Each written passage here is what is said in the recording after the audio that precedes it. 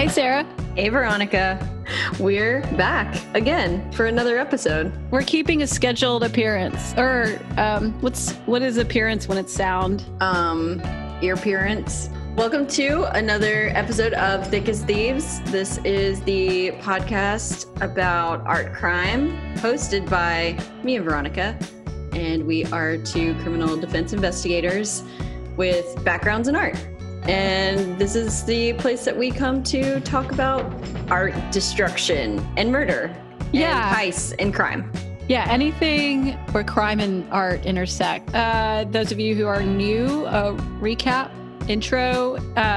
Our first season, we focused on heists because heists are really interesting, and we haven't even covered all the heists we want to cover. And in the second season, we devoted about 4 or 5 or even 6 episodes to art vandalism destruction. And that was fun to talk about, but it did get to a point where there's only really so much you can say about a moment where someone destroys an artwork.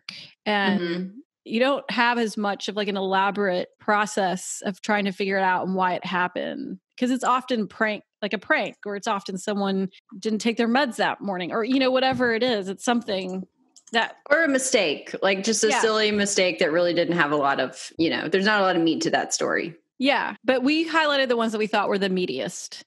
Now we've gone from meaty vandalism to murder. It just naturally went in that direction, but also because an event took place 3 weeks ago that Sara talked about in the last episode regarding Rebecca Bloom's murder. So just a quick recap of that. In July, an American curator living in Berlin, was murdered by her artist boyfriend of 8 years, Saul Fletcher.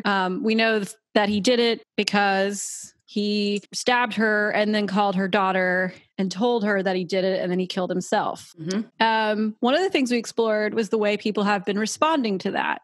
A lot of people who represented him are no longer representing him, even if they are getting really quiet about his presence in their galleries or museum collections. So the response to this has been very different from previous incidences that were similar. And because we talked about that last week, I thought we'll talk about another situation that's kind of similar that had a very different response in the 80s. So this is a story about 2 visual artists, and their names are Carl Andre and Anna Mendieta. Which one do you want me to start telling you about first? Let's talk about, why don't we introduce Anna first? Yeah. Who is she?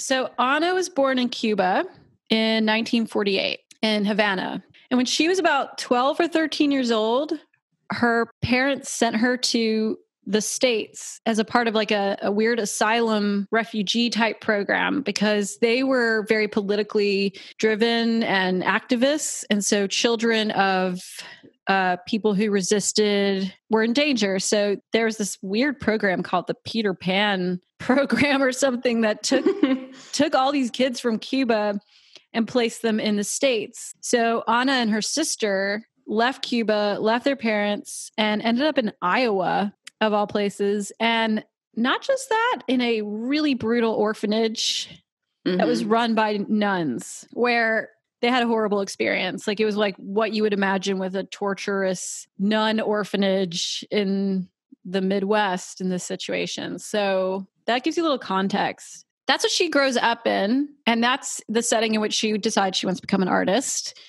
So she goes to college, she goes to the University of Iowa, and she studies film. And then she goes on to keep studying, goes to a graduate program there, and becomes an artist who is what she called an earth body artist. So this is... When was this? What time period? So this is the 70s. Okay. Yeah. So very interesting time to study film. Well, she was studying film right before that. She was kind of in Iowa for a minute, but she moved to New York in 1978. She started becoming involved with the whole feminist performance art scene. But her thing was a bit different. First of all, she didn't really like the title feminism. Like, she didn't associate with that. Maybe it was just the way it was being defined at the time, because she's a feminist, like she was one. I mean, the work she made was very much in response to especially male violence and that sort of thing. Because when she was in college, a friend of hers was raped, and one of her first artworks, if you look her up online, there's this iconic photo of her naked in a classroom. It looks like a classroom, and she's just smearing blood down the wall. And it's actually a really lovely photograph. That's a weird descriptor to use, but it's very visually enticing. But also,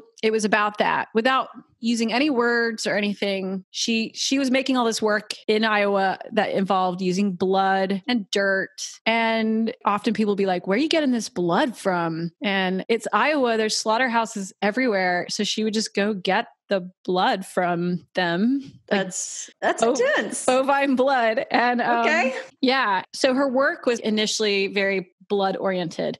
And there's a documentary about her called Blood Work. I have not seen it. So sometimes when people think of her, they think of that. They think of that piece. I don't. That's not the first one I go to, but that gives you context in her background. And so she goes to New York in the 70s. She's a part of the mostly just like female performance art kind of milieu that's existing there at the time. And at the same time, earthworks are really popular. They're all the rage. But she's looking at those works mostly made by men. And the way these male artists would create their literal dent in the earth was they would get a lot of heavy machinery. They would get the funding to go to places with bulldozers and like giant drills, helicopters, and, the ultimate little boy dream to go and like get to just carve up the earth and turn it into whatever you want. So she was seeing that, and that's how majority of those artists were making the work. And she wanted to do her own response, which was very different. It was more like she would create an imprint in the ground from her body. And this was a series called Silhouettes. And then she would fill it put different elements in it, like gunpowder in one, herbs in another, leaves, grass, mud, stones, like natural elements. She had them all in little vials in her studio. There's definitely a spiritual element to her work. She was really into Santeria. And so she's not going to arbitrarily pick one. It will have some kind of connection to something spiritual. Mm-hmm. So while she was in New York and she was starting to kind of blow up, she then went to Cuba. She was able to return to Cuba, and she was doing some project there where she went into like a cave and did cave drawings. So you can see why I like her. Like, oh yeah, you love caves. I love caves. I like cavernous adventures. Yeah, I like spells. I like feminism. You like tarot cards? Yeah. So this doesn't have to do with it, but I feel like she would like tarot cards if you showed them to her. Oh yeah. If you showed them to her, especially your Agnes Varda. What tarot cards do you have? Agnes Varda tarot cards? Pretty good. Oh, you're thinking of the Bergman. Ingmar Bergman. Yeah, the Bergman tarot. So it's like all stills from Bergman films. In fact, I'm just going to go run over and grab it and hold it while we're talking, and I'll pull a card towards the end of the episode. Why not? Let's do it. I love it. This is going to be our most spiritual episode. Okay, so she goes back to her homeland, and then she comes Did you get your cards? Wait, did you get your cards? Yes. I'm going to take them out and give them energy as I talk about Anna Mendieta. Charge them up. And then I'll ask them a question about this story. That's my plan. Okay, so Anna Mendieta comes back to New York, and that is when she meets Carl Andre. So we'll talk about him in a second, even though he's not as cool as Anna Mendieta. For the record. He's a part of this story. She had a solo art show at this gallery at the time called, I don't know if it was pronounced AIR, but it was AIR, that only showed female artists in New York City at the time. Okay. So like Nancy Spiro, Carly Schneeman, all of those people. And so she comes back and she has a show there, and then she meets Carl Andre. Are you familiar with Carl Andre? A little bit, but not a ton. I hear his name all the time, but... Yeah. So I'm not going to go into him too much. I'm going to just kind of summarize Carl Andre. I'll start with this. When I go into a show at a museum, typically it's one in this country. Also, the Tate in England has quite a few of his works. The fun part about going and seeing his work is usually on the floor. Does he do like super minimal, or is it like Or is it earthy stuff? No, very, very minimal. But what you typically see of his work in like, especially group exhibition, is a grid on the floor, very visible. So everyone walks around it. And it's like, I've done this a few times with people who are like, okay, I'm going to an art museum. I don't really like art museums, but I'm going to go. And then you walk into a room and there's this grid in the middle. Everyone's walking around it. And then I love to like stomp around on it. And then whoever I'm with is, oh my God. And I'm just, there's a guard who's not telling me anything. And I'm like, this is what you're supposed to do. You're supposed to walk on his art. It's usually made out of the same material that makes railroad tracks. And that's his whole thing. He was initially... So like railroad ties, like those things? Or what do you mean the material used to make it? Like the metal? The metal. Okay. So not like high quality stuff, but just that hardcore metal, because that's what he had done for a while. Like he went to New York. He wanted to be an artist. He was very moved by Stonehenge. He goes to New York. He somehow gets to share a studio with what's his face? Frank. Is it Frank Stella? He's the one who does like just kind of big, colorful. Right. Well, colorful? Abstract things. Frank Stella, yeah. Or he does like a big, he'll do a collage, a super messy collage. And they're gigantic and you go inside, you can like walk into them like they're like a little spiral. And they're huge structures. That's the thing. His art is No, huge.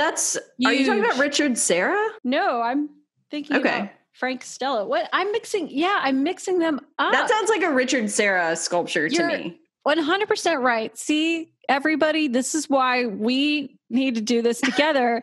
Because if I start suddenly thinking Frank Stella is Richard Sara, Sara is going to be like, hold on a second. No, it's just because I like Frank Stella a lot. And he's definitely like super colorful. One of my favorite paintings by him was in San Diego. I just mixed them up. Mm-hmm. But at least you have the vision in your head. I have what it is. Now I do. Mm-hmm. Now that I just took their names and scrambled them around. I mean, there was a lot of them at that time. Yeah. So he was with Stella. Okay. And no, Sara or Stella, which one? He was with Stella. Okay. Stella was the one he shared a studio with. Okay. So that's in the late 50s. And that's when Carl Andre made his first major sculpture, and it was called The Last Ladder. But then he went back to Massachusetts, where he was from, and he worked as a freight brakeman and railway conductor for a few years. And that's what his dad had done. And then his grandfather had been a bricklayer. So he went back to this line of work that involved working with heavy materials, hard work that you're not getting paid enough for. That experience that's formative to a lot of these, not a lot of these artists, but some of these artists who are making these heavy sculptures, these heavy, big, masculine sculptures. So when he went back to New York, he just basically took what he was doing as a railway conductor and a brakeman and using those materials that he saw every day and putting them into the art scene. There were magnesium plates and steel and aluminum, and he just took off. He had his first solo exhibition in 1965. That's just a few years after he gets back from working. No, that's literally the year I think he gets back. He has his first solo exhibition. And like the world went, when I say the world, I mean New York, went crazy.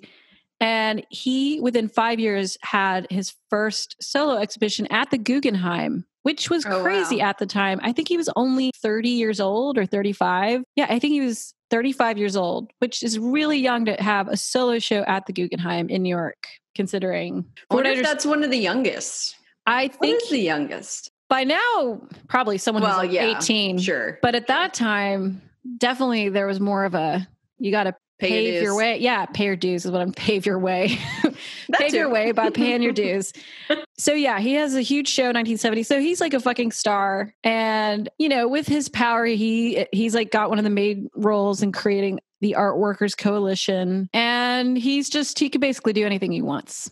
As an artist. He meets Anna Mendieta and she's starting to become recognized. And I guess you would call this falling in love, but I think it's more called, I don't know, just two giant egos having a spark moment, Right. So they meet like in the early 80s, like 1981. What's the age difference between them? Is there one, or are they about the same age? There's an age difference. It's not dramatic. It's about 13 years. So she's 13 years younger than him. They get married in Rome a couple years later. And I read the story about their wedding in Rome. It sounded crazy. Like she was there for do tell. A fellowship of some sort. And they'd been together maybe a year. They drank a lot. And when their friends would come hang out with them and eat dinner, they just like threw shit at each other in restaurants. One of those couples. Yeah. And then their marriage in Rome, I think, was pretty spontaneous and romantic in a way, but very chaotic in terms of how they were acting that night. I think what initially drew them to each other is the exact thing that made them want to kill each other all the time. Right. I don't think she actually wanted to kill him. I just think like they were just at each other's throats all the time. Because I'm sure they both had really strong personalities, strong opinions, strong stances on things. And that's probably, you're right, that's probably what drew them to each other, is their minds and their uniqueness, and they're willing to like follow their own like gut feelings and vision and all of that, which is, you know, the wonderful thing about some of these artists. But that can also be a very uncompromising type of personality. Yeah, exactly. So I'm going to read a little description I wrote about what's the next event I'm going to talk about. So this is something I wrote years ago because I tried to write a story about them, and just if we can go into this if we feel like it. But I had to get image permission, and we got image permission from Anna Mendieta's estate, but Carl Andre said hell no, and then we were going to go ahead and publish the story with Anna Mendieta images and like have the absence of his images kind of speak to the situation. And then even though they signed a contract with us, we got a call from the state like the day after he told us that we couldn't. And they were like, we're pulling out. We can't. And wow, his people must have gotten in touch with them. And okay, we'll table that and talk about it in a second if you feel like it. But I think we should talk about it. I think that's kind of stuff's interesting too. Yeah. All right. So here we go. Anna Mendieta watched the film Without Love the night she drunkenly stumbled 34 stories from her bedroom window in New York City, or the night she willingly leapt to her death, or the night she was murdered. The film's depressing love story, mixed with a bottle of champagne, the remnants of takeout Chinese food, and the sticky summer air left a bad taste in her mouth. Her husband, Carl Andre, watched the credits roll as she fluttered around him. They bickered about the film's story, about ideal love, about who was the better artist. It was one of those nights that crept far too deep into zombie drunkenness, when sleep ceases to be an appealing activity and daybreak seems like a potential apocalypse. It was stifling in the apartment, and their last conversation was not a loving one. On September 8th, 1985, Andre called 911 to report a suicide. When asked by the operator to elaborate, he said, "What happened was my wife is an artist and I am an artist. And we quarreled about the fact that I was more exposed to the public than she was. And she went to the bedroom and I went after her and she went out the window." That is the exact... Oh, wow. That is the exact 911 recording. That's like verbatim transcript. Verbatim. Yeah, because I read a book that the detective wrote about this case. The detective's name is Robert Katz, and he wrote a book called Naked by the Window, The Fatal Marriage of Andre and Mendieta. And he goes through this entire... It is like 400 pages long. And so he provides that 911 transcript in the book, but also that was aired in the courtroom because Andre was charged with her murder, but the trial went on for 3 years and he was acquitted. They played that recording to everyone in the courtroom where his wife just fell out a window of the 34th story of a building in New York. And the first thing he says is, "My wife is an artist and I am an artist." Who says that? Let's unpack this. Let's unpack this 911 call. Yeah. Okay. So typically you and I have both heard many 911 calls at this point. Our jobs entail a lot of going back and listening to all sorts of records like that. And even if it's not a murder per se, even if it's just an accident or something, you know, something terrible has happened, almost always the first thing is if someone's actually involved or on the scene or in it, I mean, they're screaming about the thing that's happening. Yeah. That's the first thing. You know, it would be, "My wife is dead. My wife is dead." Something like that. It would be, "She can't breathe." It would be, "She can't," you know, something like that. It's always like the immediate thing that's happening is usually the first words, unless the operator is like adamantly asking for their whereabouts or something, you know, their location. But almost always it's like the immediate thing. Yeah. So the fact that the very last thing was that he said, "Oh, and she went out the window." Yeah, or whatever he said. That's the last thing. He takes a while to get there. The recording, from the way it's described, sounded extremely monotone, like he didn't care. And I think you can hear it maybe if you sleuth around the internet enough, you can find it somewhere. It's probably in one of the documentaries about her. But yeah, I mean, just to kick it off with that. He kicked it. So what? Read it again. Sorry. Okay, so here. Now I'm wildly interested in this. Okay, so he calls 911. The operator's like, 911, what's your emergency or whatever?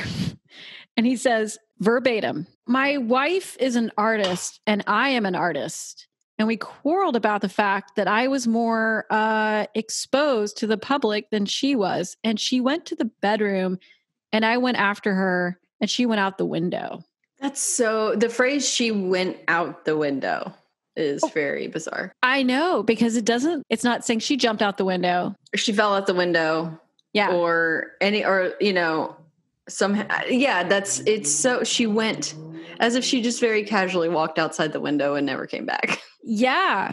And because, I read this book by a detective who's kind of our counterpart. We're investigators. We're not detectives, but detectives do what we do with way more power and resources. Mm-hmm. So this detective, he went and looked at the window. She was like 5'2". Mm-hmm. It is a window that I think the ledge comes up to the middle of her chest, the bottom ledge. Right. So for her to just fall out the window is a little hard. She would have had to have jumped up on the thing and then jumped out the window. But just judging from the fact that he was very blatantly and openly violent with her. Which we haven't really touched on that. So we've, I feel like we talked about in Rome, they had like a quarrelsome, to use his term. They had a quarrelsome marriage. It sounds like they were bickering and kind of throwing things. Were they physically abusive? Was that like out in the open? Yeah. Okay. Yeah. And I mean, typically she would sort of, just judging from accounts that I read from people that were around them, she would find his sort of male ego side very openly annoying, and she would bring it up. She would like challenge him at the table. That was her constant thing, to challenge him or to have an issue with something. And then he would get really angry and then he would start to be violent and she would be violent back. But he's like gigantic and she's tiny. What does he look like? Describe him. I'm trying to, so the pictures I saw of him when he was around that time, he's like got a beard, tall, lumberjacky looking. I'm going to Google. So they got married in 1984. Yeah. Tell us what he looks like. Okay. He looks like an Amish man. He looks like this is in his elder stage. Oh, yeah. You're looking at his old man photos. Very old, very Amish. Because he's in his 80s now. Okay.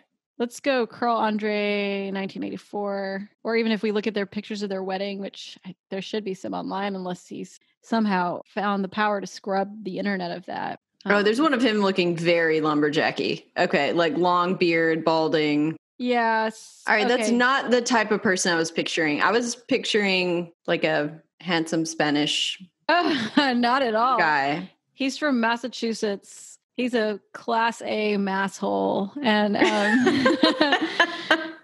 and that's him. And he's way taller than her. Yeah, okay. So she went out the window, to quote him. She went out the window. Yeah. Okay, got it. And then in the time that follows, I guess he gets his shit together and it's being seen as a suicide. He's acting so weird when the cops arrive. There's so many fishy details that the cops are like, this looks like murder to us. Because it almost always is. I mean, when a female gets murdered, it's almost always her partner. Yeah.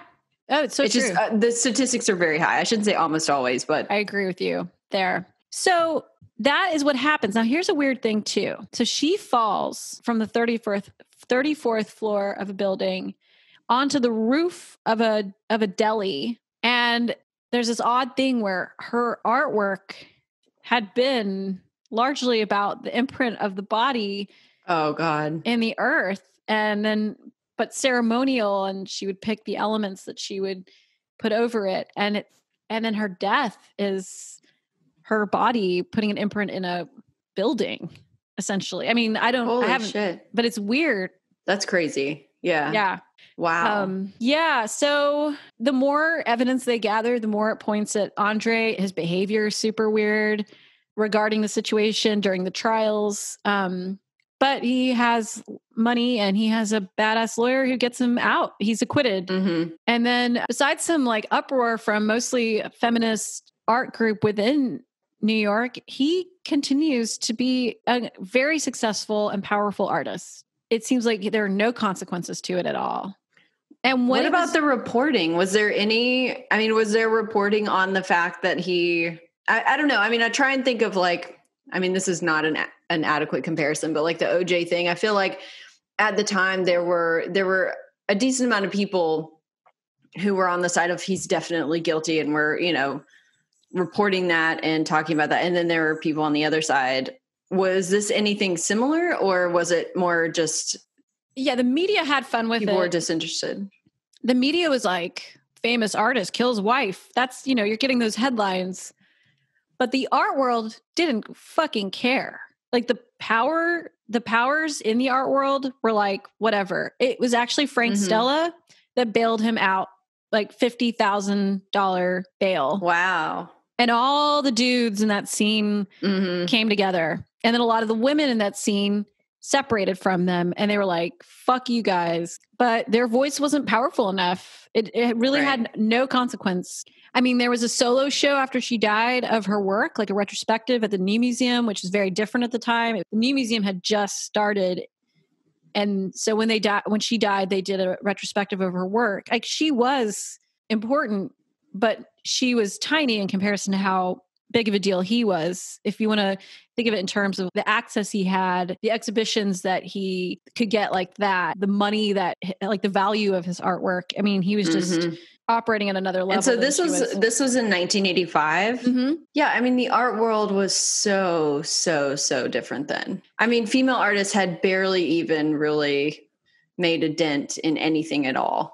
I mean, they had done a lot, but it wasn't, I feel like the audience for it and the way and how seriously it was taken didn't go much beyond their own milieu. Right. Of course. I mean, they were doing a ton to promote female artists, and yeah, you've got like Spiro and Judy Chicago and all those people like who were working and promoting the female artists. I guess they were shining a light on the problem, but still it was so tiny in comparison to the like global art world. It's just all men. Oh yeah. At that time. Yeah. They had like a gigantic men's feelings group type of situation, but in skyscrapers and some really amazing real estate and dollars. They were rich. They had power. So Andre was like off the hook. And they just had a force field of support. And when you have that, I mean, we see it, when it comes to, all of the like sexual assault stuff that's happening all over the country at this, all over the world, but specifically this country. I mean, you see how important it can be if someone has an endless financial support and they're like group of homies that are going to keep them in their profession and keep them at the top of whatever they're doing. Oh yeah. And I mean, the media was still interested in the story. So there are examples of some of his homies being interviewed because they're like, what's it like being friends with a murderer? Like questions like that. And I can't remember which little shit of an artist said this, but there was this guy who's quoted in a magazine article saying, Carl Andre did not kill Anna Mendieta. She killed herself. She was hysterical. She was crazy. And then he says, if you want to look at the real culprit here, you should look at her art professor. She was sleeping with her art professor when she was in graduate school. That was a consensual relationship. Such a classic diversion. Yeah. Trying to make her seem like she was promiscuous or that it was her fault. Like she was doing something bad this is why this has happened to her. Right. So, I mean, there was no justice, but now, let's see, in 2016, I believe, there was a retrospective of Andre's work in London at the Tate. The Tate loves Carl Andre for some reason, and they have a lot of his work. And I don't know why I said for some reason. I mean, it's obvious why. And I'm not going to say his work sucks. I'm also not going to say it's great, but I see why it all worked out the way it did. But there was a protest at his retrospective. And then a year later, Mocha in LA tried to do the same retrospective. And there was a much larger protest, like massive. Love that. Hell yeah. Yeah. So that's what takes us back to the story you were telling 2 weeks ago. It's like the response to these types of things for everything else that's fucked up in the world and all the disappointing things. I am happy that is a shift. I think that's a shift in the right direction. So yeah, even though she was murdered and he got off the hook, he can't have a solo show without people wanting to really fuck it up. He's an old man now. Yeah, that's what I was going to ask if he was still alive. He's in his 80s. Like, it's just crazy that that kind of thing doesn't completely eclipse his artwork. It's just shocking to me that you would say you're curating a show of his work, like how you're going to do that with a good conscience and not have that just looming as this like huge, dark, ominous cloud over everything that you're doing, especially considering that curators are, I think, extremely thoughtful about that kind of stuff and about context. Usually, if they're good ones. Yeah, they should be. Yeah. Right. On that note, when he was acquitted, I can't remember which gallery it was, and I can look it up, but he immediately had an art show at a gallery in New York. And like, just to fucking rub it in, he shifted the way he was making work to focus on wood. And he had a piece in his show, his first show, after getting acquitted, just adding the drama here, of a fucking window. Oh my God. Oh, so just milking it. Just totally milking it. Can you picture the dudes who were in his little dude crew coming to his show and seeing it and probably laughing and being like, oh, Carl, you didn't. It's like they drink some whiskey and laugh. It's so gross. It's also just one of those, like, people can't hide that stuff or they can't just move. I feel like when someone does something like that, like it will haunt them and show up in places forever. Yeah. He does not do interviews. He lives in his whatever compound in upstate New York and still has retrospectives, still has a lot of value. But the crowds, which museums depend on when he has a retrospective, will come in and cause mayhem. So, well, that makes me happy. Yeah.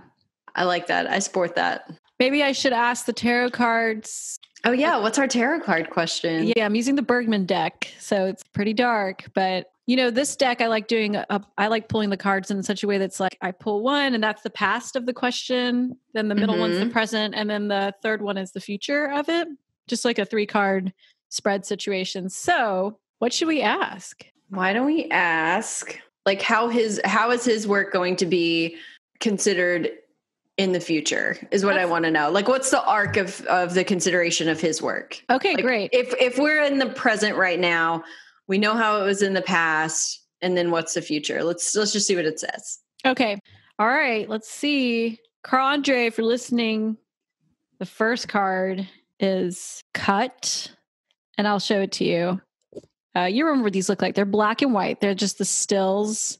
And there's an image of a female's face. And there's like a slice through it, like almost like her face is on a window. It's almost like a broken glass, or it's definitely a female's face that's cut. Okay. Yeah. Very telling. That's the past. All right. Maybe there's something about the past we don't know and the cards do. This is true. I think it means that he cut her life short. Oh, that's my interpretation. I like that. Okay, so that's the past. Cut the life short. The present is a picture of a predatory bird, a hawk of some sort.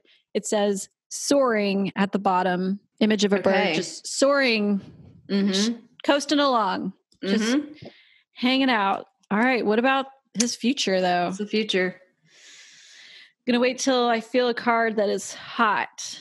Which I think is this. Okay, I feel it. Okay, this is so weird. What is it? It says freedom in a shell. It is a very eerie still of a woman holding a shell to her ear, and she looks like she's about to lose her mind. Wow. And that is very eerie. His future. Freedom in a shell. Dang. That's it, Andre. That's your future. Man, that's a great story. Thank you, Veronica. I mean, great in that, you know what I mean. I mean, it's tragic. It's very sad, but wildly interesting. I want to know more about her and her life. Yeah, I have a feeling there are going to be some really stellar exhibitions of her work in the future. I hope so. All right, this podcast is brought to you by We Own This Town. Our music's by a Nashvilleian named Patrick Damphier. Yes, and our podcast artwork is by a non-Nashvilleian named Saskia Koljas. Yeah, and that's about it. Thanks for listening. Thanks, guys. Bye. Bye.